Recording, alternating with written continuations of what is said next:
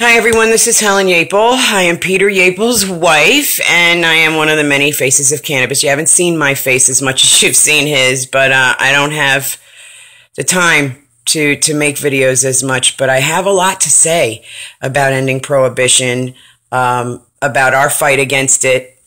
I think we've lost our passion as a society, and it saddens me. I think that we have succumbed to the government and what they tell us is true and right and real. And the more I delve in, the more I read, the more I know, the older I get. It's so illogical. And you know, I'm one to kick my own ass, you know. So when I'm looking at myself going, damn, how did you ever think that there was any logic in any of that?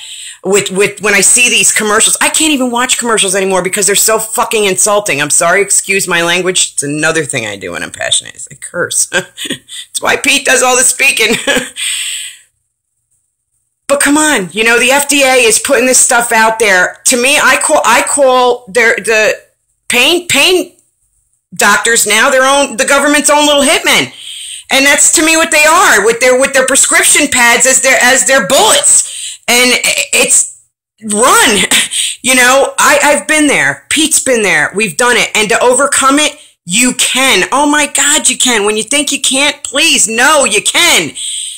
When people find out the amounts of meds Pete and I were on at one time and able to do it ourselves, naturally, it's just such a such self-gratification. And we did it. And everybody can, and everybody should, whatever your ailments are. Yes, I do believe that there is a place for medication. I do believe that, you know, we do need medications, but not pain medications in the way that they're being dealt out now.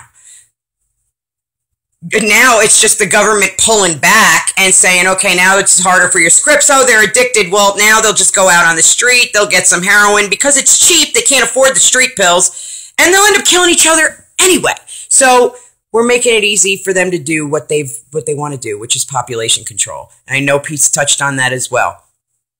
Ending prohibition.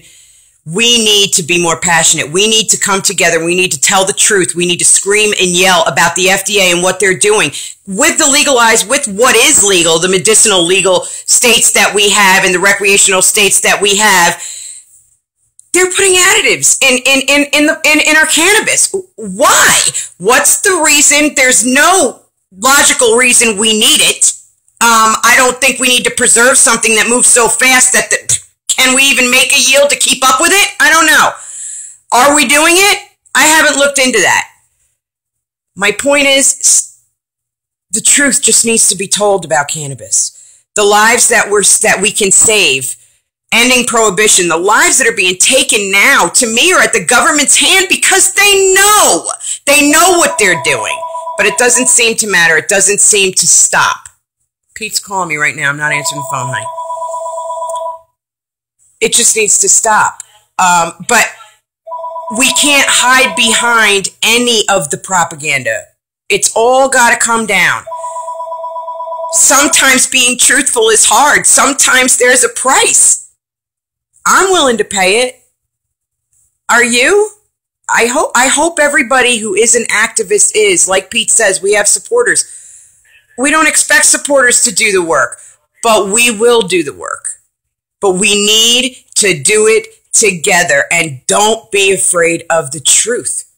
Speak about cannabis. Speak about it to your children. Speak about it to your coworkers. Speak about it to your peers.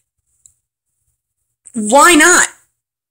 Social acceptance, screw social acceptance. You know what? It's unacceptable to me that cannabis isn't acceptable to people who are keeping the propaganda up and keeping it alive. It's just got to stop. It's all about passion and the truth. Let's just get it done. I'm not a talker, I'm a doer. My husband, he talks, I'm a doer. Let's just get it done. One of the many faces of cannabis, Helen Yapel. Have a great day, guys.